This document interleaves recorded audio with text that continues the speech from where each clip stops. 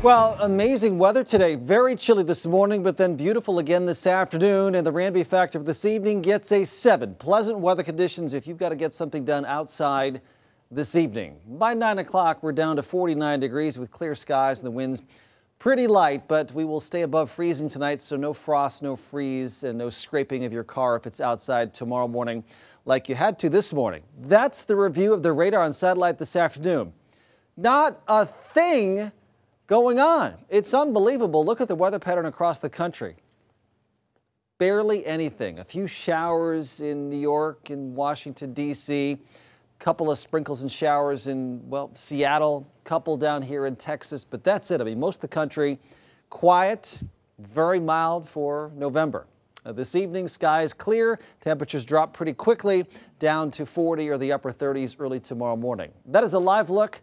10th Street here, shadows getting long already, downtown Omaha there, and the current temperature, 61 degrees. The winds have been light from the southwest this afternoon, currently 8 miles an hour, and the air is dry, dew point's 35, so it feels good, it's comfortable, beautiful fall weather, and on our almanac page so far, 61 the high temperature, at least on the hour. This morning, 29 degrees the low temperature, that's the coldest so far this fall season, and actually below average for a change. Right now, though, most spots are close to 60. Many spots in the upper 50s in western portions of Iowa. Here's our storm predictor. High pressure starting to edge away. Little light south breeze, clear skies 11 o'clock tonight. So the south breeze here will keep temperatures from falling so far. There's a front coming down from the northwest, but it's dry. The air is dry.